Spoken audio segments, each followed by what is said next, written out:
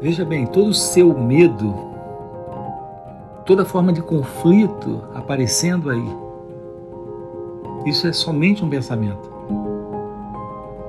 Somente o pensamento de uma identidade conflitando, reagindo contra a vida como ela se mostra, contra a vida como ela é.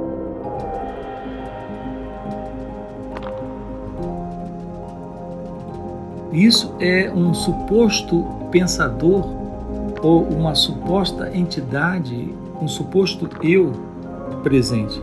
Tudo isso é somente esse pensamento.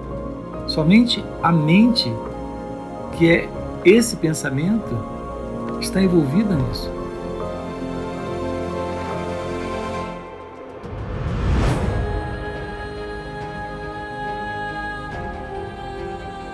A mente diz, é a mente que diz, se a mente for destruída, estarei em paz. Se a mente for destruída, estarei fora da mente. Se não houver mais mente, estarei livre da mente. Isso tudo é a mente dizendo. Percebem? É apenas um grande truque.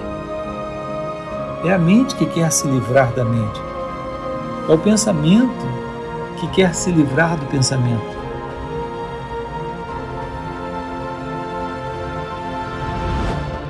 Então é o medo que quer se ver livre do medo.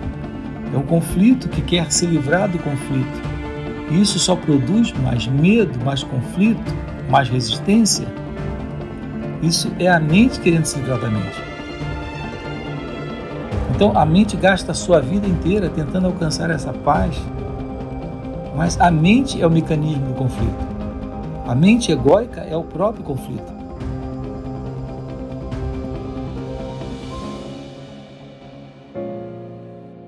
Então todos vocês estão em busca da paz, do amor, da liberdade, da felicidade. Mas isso não é possível na mente. Isso só é possível quando a mente egóica já não está mais. Então essa suposição da realização divina numa busca assim chamada espiritual é apenas também ainda uma crença. É essa entidade ilusória que se vê separada procurando alcançar algum resultado. Isso é uma grande ilusão. Isso continua fomentando mais e mais sofrimento.